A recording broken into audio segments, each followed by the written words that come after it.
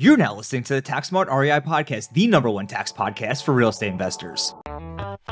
Hey, thanks for tuning into this week's episode of the Tax Smart REI podcast. Today we're going to be talking about the triple tax benefits of paying your children to work in your business. And not only are there tax benefits, but you also get to teach your kids the value of hard work. We'll be diving into all of that in just 1 minute. Hey, are you an investor looking to slash your tax bill? Then get ready to discover everything you need to know about the short-term rental loophole to save up to 5 to 6 figures in taxes with our comprehensive STR task course. Valued at $247 is now just $1 for a limited time when you sign up for our Tax Smart Insiders community. Here's what you'll get when you sign up. Learn tested methods that have helped thousands of investors maximize their tax savings, get expert guidance and support from our team of real estate CPAs, and enjoy unlimited access to the course materials. Don't miss out on this incredible limited time offer. Visit www.taxsmartinvestors.com/free STR course to enroll today. Again, that's www.taxsmartinvestors.com/free STR course to enroll today. We'll see you there, but for now, we'll dive right into today's episode. All right, and we're back. So we get this question all the time, how investors can pay their children to work in their business, not only for the tax benefits, but also to teach their children the benefits or the lessons of hard work. So Ryan, I know this is one of your favorite strategies. We were talking about it before the show. Why is it one of your favorite strategies? And then we'll dive into the brass tacks of things. Yeah. So a brief comment just on the tax side. On my perspective, if you implement it correctly, and especially if you can start your kids at a young age, we'll get into that too in a minute. This to me is essentially as efficient as an HSA because dollars can go in tax efficient, can grow tax efficient, and then potentially come out tax efficient. So essentially like paying no tax at any step, depending on how it goes in, grows, and whatnot. So essentially just as efficient as an HSA. And I'd say an HSA is, again, one of the easiest, not necessarily high dollar amounts, and not necessarily is this either, but really tax efficient. And again, we'll break that down as we go. But the second part you already mentioned, Tom, which is essentially the intangible piece of not only just the dollars, kind of the tangible is what I'd say there, but the intangible of things like getting your kids work experience. So now they're essentially starting to build a resume. Number two, they're getting experience doing that. They are learning different skills depending on what you put them through. And they're just getting ready to kind of leave the home, essentially, right. Be more successful and independent and happy in, going into the workforce. So you're setting them up well, tangibly. Again, talk about dollars here in a little bit, but also just the intangible of kind of helping them to build skills and be ready to go just outside of the dollars. So, and as a lot of people talk to us, clients or prospective clients, a lot of people are thinking about generational wealth. This is one of those key ways to do this and to get your kids started at a young age so that they don't become, trust fund kids, to get them started early on and actually working. This is one way to do it. Get them started working young and actually earning dollars so they can understand money too. That's another big aspect of the intangibles, having them understand how money works and investing or giving or spending, all the various components of actually how money works too. So much to unpack here. And as someone who has a 2-year-old on the way and a growing family, this is on my mind. I've got many years until I can actually implement. I'm just waiting for the day that my son is 9 years old. We'll get to why 9 in a little bit. But at the end of the day, very excited to talk more about it. Absolutely. Absolutely. So let's just jump in with the basics here. So what are the tax benefits for your children and what are some of the foundational rules here? I'll cover that and then we'll get into some of the tax benefits for the parents.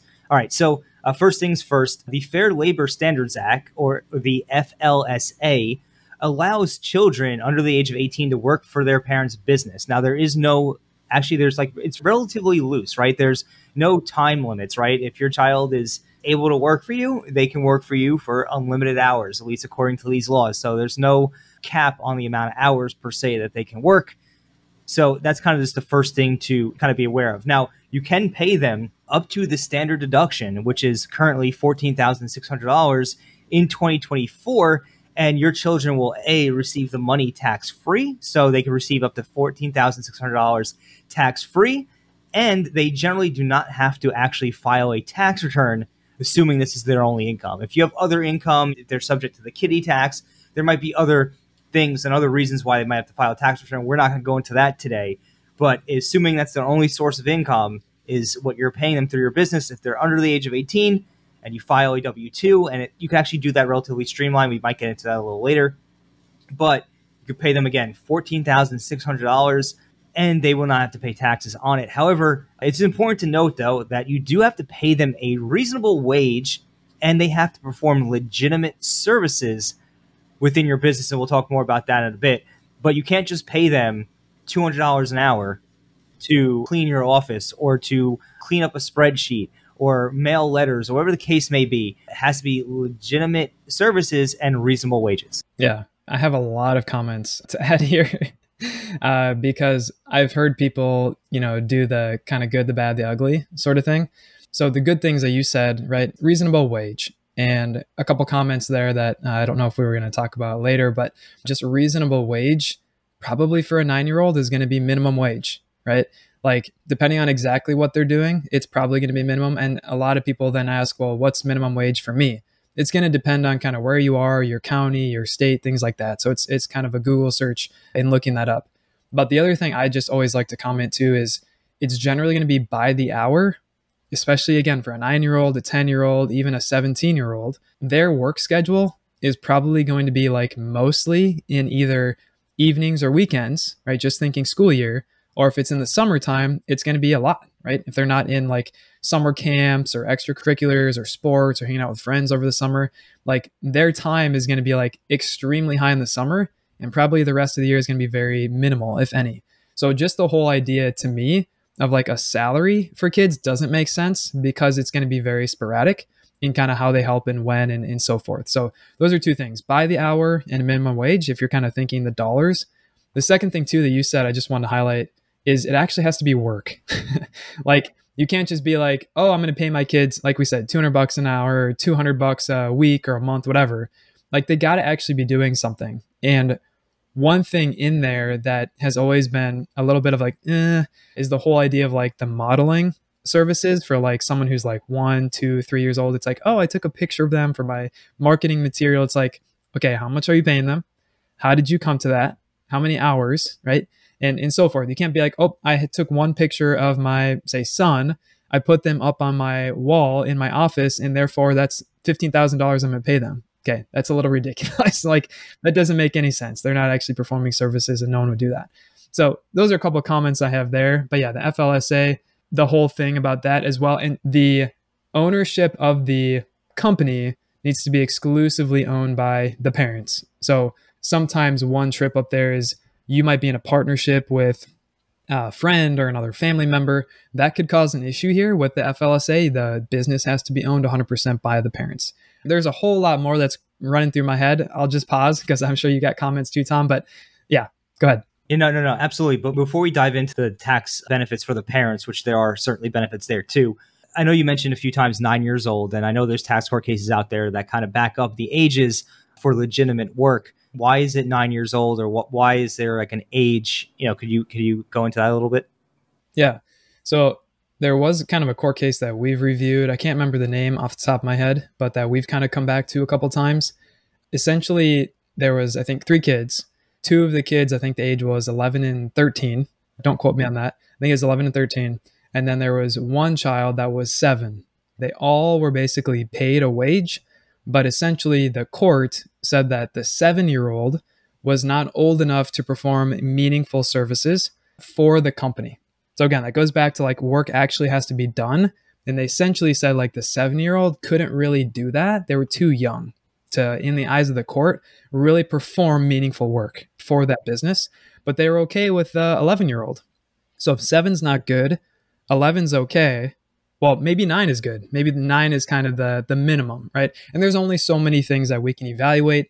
Really, in the FLSA document, it really just says parents don't have, an issue if the kids are, there's no age limit in the FLSA, so they leave it really vague.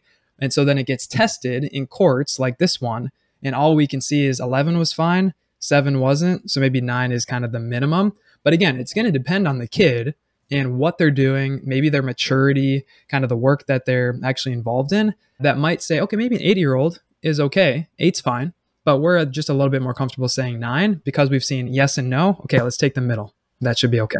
Yeah, absolutely. And that court case was Eller versus Commissioner. And in the details that you referenced, we're on point there. So it's just something to keep in mind. You wouldn't want to pay your 5-year-old, again, $200 an hour to clean your office for the most part, it will be minimum wage, as Ryan mentioned before, and you could find out what the minimum wage is for your state and your locality by doing a Google search or checking with your local chamber of commerce. I'm sure they would have it, although Google probably definitely has it. So just something to keep in mind there. Don't go wild. Don't go crazy. They do have to have a job description. Okay. So you do need to have a job description of what they're performing, and you really need to hire them like any other hire that you would do for your business and a lot of those steps. Now, one thing I'll talk about here on the compliance end before we move on to the parents. I know everybody's probably waiting for that part, the tax benefits of the parents, but another thing is you do have to, if you are using an S corporation, for example, they will be subject to self-employment tax still. So if it's a partnership or sole proprietorship owned by both parents, kind of as Ryan mentioned before, one of the parents, then they do not need to pay the self-employment tax. But once you kind of get an S corp involved, that self-employment tax will kind of come into play. And also the technically correct way to do this is to have them file a W-4, an I-9, and then of course file a W-2 and put them on legitimate payroll and go through all of that. However, there are streamlined versions, and we could talk about this if you're a private client of ours or a Tax Smart Insider, we'll give you more details. But essentially, because they're not paying the self-employment tax or really paying any taxes, you could just file just a regular W-2 for them and not have to go through a lot of the other steps that you would have to go through with a legitimate employee. But again, if you're going to be doing that, you want to make sure you speak to your tax advisor. And of course, if you're a client of ours or a member of our community, we'd be happy to help you kind of navigate those waters. But just something to keep in mind, this is a real deduction and it can be powerful in many ways, but you have to make sure you do things right. Hey, are you tired of working with generalist CPAs that tell you can't use the real estate professional status, the short-term rental loophole, or cost segregation studies, or worse, have no idea what these things are? If so, it's time to elevate your game and work with a CPA firm that gets it. Here at Hall CPA, we worked with thousands of investors, helping them save millions of dollars in taxes through proactive tax strategy and planning, tax preparation, and outsourced accounting solutions. So if you're ready to elevate your game, make tax filing painless, and save thousands of dollars in taxes, what are you waiting for? Just head on over to www.therealestatecpa.com/podcast to request an initial consultation today. We are accepting clients for the 2023 and 2024 tax years, so if you're looking to make a change, you have nothing to lose. Again, you can request an initial consultation by visiting www.therealestatecpa.com/podcast. We look forward to hearing from you and learning more about your situation and how we can help. But for now, we'll dive right back into today's episode. Now let's break down some of the tax benefits or tax advantages for the parents. Ryan, again, this is one of your favorite strategies. You want to take this one? Yeah. So essentially it's 3 benefits, and I'll just kind of break them down one by one, make a comment on each of them. So number 1 is your business, right? Owned by the parents exclusively, 100%, hoping that it is a LLC, not an S Corp, to make it the most efficient. It gets a deduction. Okay. So just like you would pay a contractor to do work for you, just like you'd pay an employee to do work for you, that wage is a deduction. That's an expense on your P&L. So it's either reducing profit or furthering a loss. That's great, right? That's just more deductions that we can get. Fantastic. Now you're paying less tax as the parents. Okay. That's deduction number 1. Benefit 2 is that then that deduction for you, for the business, is then going to the child tax-free, right? Assuming we follow these steps, not an S Corp, pay less than the standard deduction, under age 18, right? Things like that. That's going to them at a 0% tax rate. So let's say you're a parent listening to this and you're in the 32% bracket. Okay, now you've reduced your taxes by 32% on that profit, right? Equal to the deduction amount. Going to the kids, tax-free at 0%. The really cool thing, even if we just stop, we got one more step, but even if we just stop, you as a household have now just created generational wealth, and the money hasn't left the house. It's now gone from you to your child, and they're a child, so they're living with you, right? And so like it hasn't left the home, the money has just transferred to the child, and now we've created more wealth in the form of tax savings. The family hasn't paid as much in taxes, and now that's kind of gone to the kids effectively. So again, second benefit, tax-free to the children. Amazing. Now, third is that we want to move those dollars that the kids earn into a Roth IRA. Okay. So a lot of people will be like, okay, is it an IRA or is it a Roth IRA? It's a Roth. Okay. Just to kind of say it plainly. So the Roth IRA limits as of 2024, you can contribute up to $7,000 for the kids. Okay. Now, the question I get here sometimes is, why don't I just gift my kids $7,000 every year to put into their Roth? The answer is because you can't do that because it's a gift and it's not earned income. So the key thing here that's really unique in our strategy is that these kids are earning wages, right, as soon as 9, and now that's going into a Roth IRA, right? So now that money, we've paid the tax up front for the kid, that's 0%. Okay. For all the rest of us, that's 20 something, 30 something percent that we're paying. If we're getting money in there, the kids are at 0%.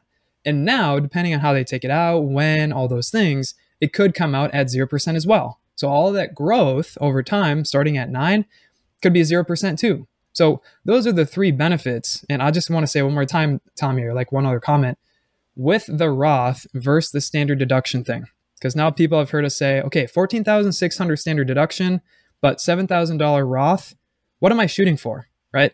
To me, as a parent, I'm only shooting for the Roth, to be honest. Like that's the amount I'm shooting for. And just for some of you out there listening, do your own math.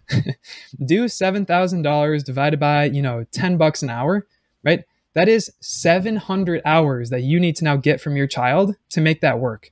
Tell me, where are you going to get 700 hours from your child in a year to do that, right? It's just kind of unrealistic for most people to even try to pursue that standard deduction number for what we're talking about, okay?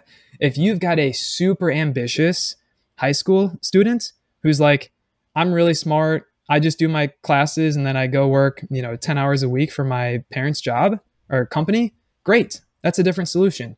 For a lot of you listening, you've got really small business and it's already part-time for you.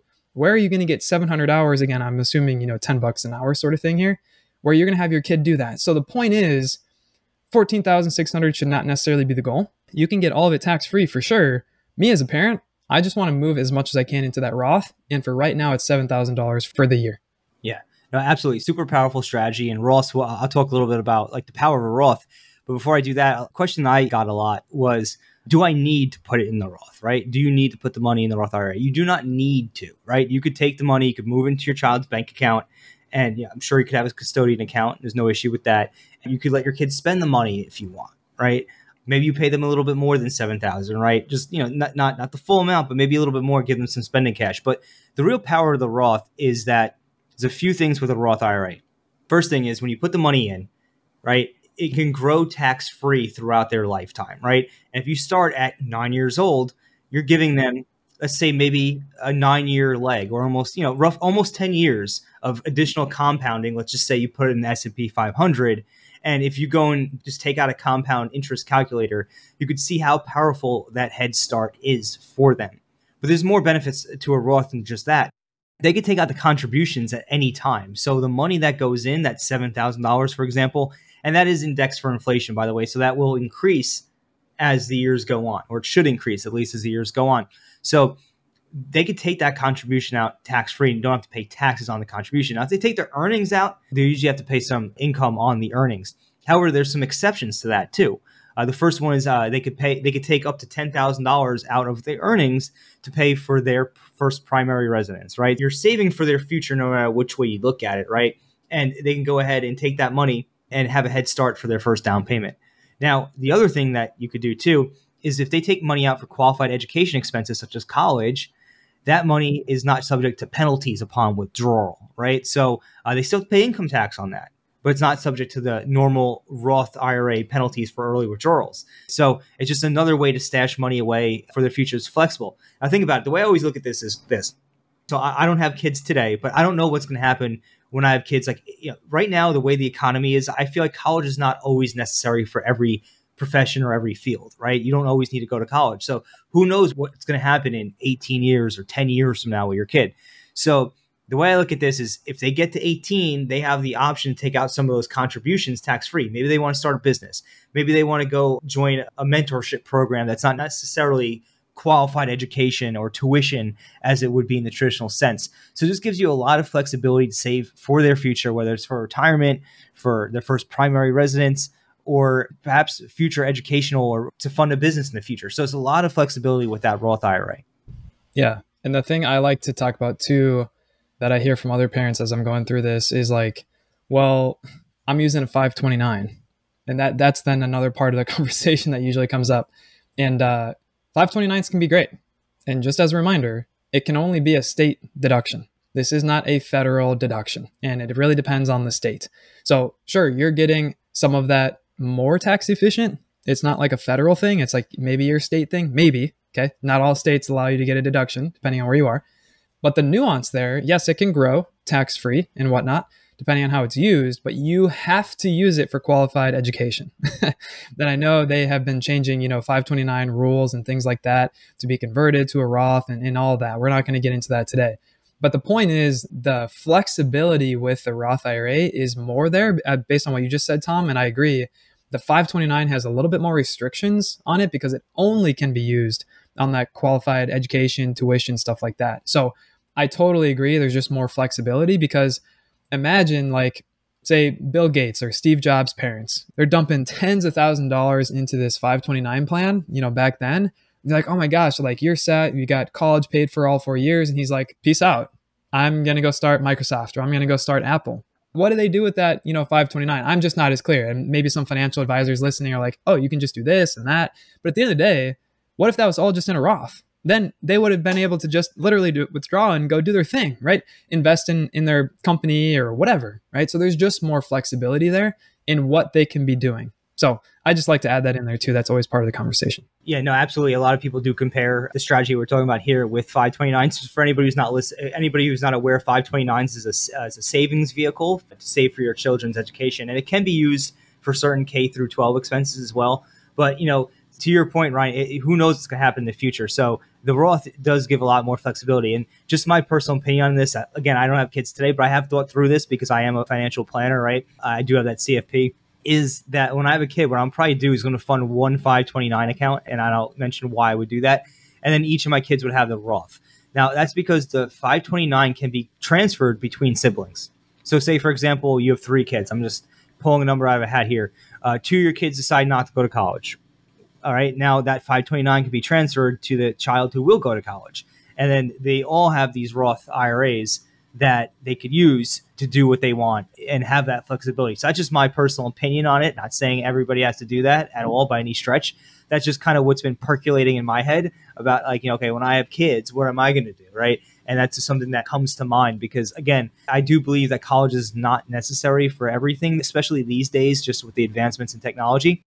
But there's definitely certain professions like law, accounting, medical professions, where college is necessary and perhaps the most appropriate form of education for those specific professions. So that's just kind of the way I look at it. But again, the point we're just trying to make here is the Roth gives you a tremendous amount of flexibility. And we all know the sooner you can start investing on behalf of your children, the more compounding it has. And, in the worst case, if they don't use it for anything, they're just going to have a massive head start in retirement. And we have to remember, too, when they take the money out at retirement at 59 and a half, which is the current age, who knows, that might change, they're not paying taxes on it, right? They're not paying taxes on it today. And that's because presumably they pay taxes on it when they got paid the money. But again, in this strategy, because they're under 18, they're not subject to those taxes. So it's phenomenal all around. Yeah. And I want to add 2 things there that I just wanted to mention. So one, I don't know if we specifically mentioned this early on. And for those of you listening, I apologize. The FLSA age rule, right? We keep talking about 9 years old to implement this. The FLSA basically set the mark at 14 years old. Okay. So with this kind of now, kids could start as early as 9, just kind of what we've seen. That's kind of what we think is probably the minimum. You're getting them a 5-year head start instead of like, oh, they're at 14 and now they go get their first job at Chick-fil-A or Target or Walmart, whatever, right?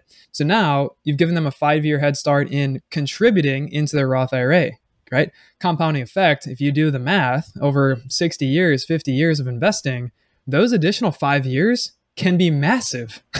Right. So point is like the 5 years earlier has a big impact. That's number one.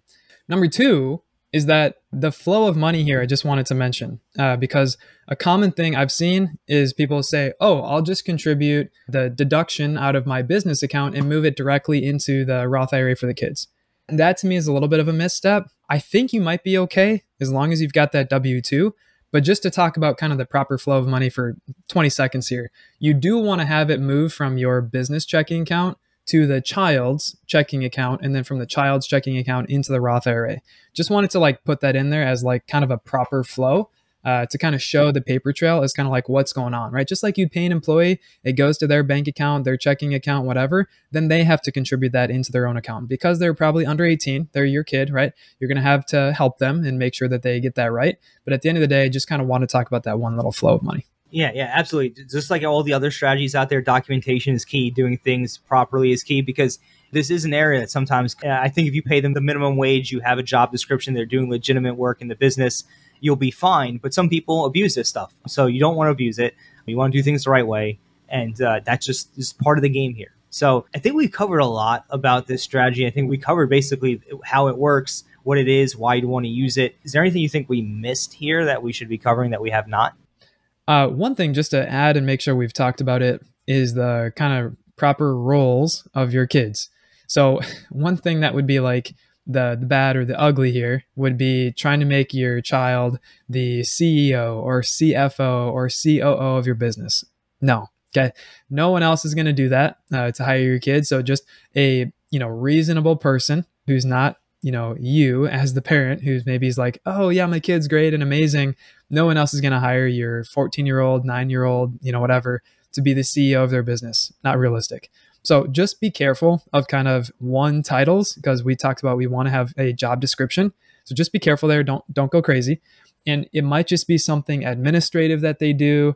An assistant, an office assistant, an office administrator, something like that, where we're not talking about, again, CEO, CFO. So just make sure it's reasonable. You're going to put this on paper, on a document, do something that makes sense.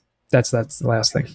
Yeah, absolutely. So if you're interested, if you want help with something like this, we can certainly help you, as we help many clients here at the firm with this. So if you're looking for a new CPA or just want to see what you might be missing, we'd love to learn more about your situation and how we can help. You can visit www.therealestatecpa.com/podcast and go ahead and complete that brief form, and we'll contact you with next steps. And also, as always, we are always looking for talented CPAs and EAs, people with real estate tax and accounting experience.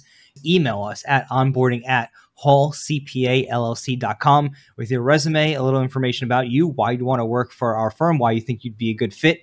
And who knows, we might just be talking to you next. You might be on a podcast with us at some point in time. So that's about it for today. I want to thank everybody for tuning in. And before we go, next week, we're going to have a very exciting episode.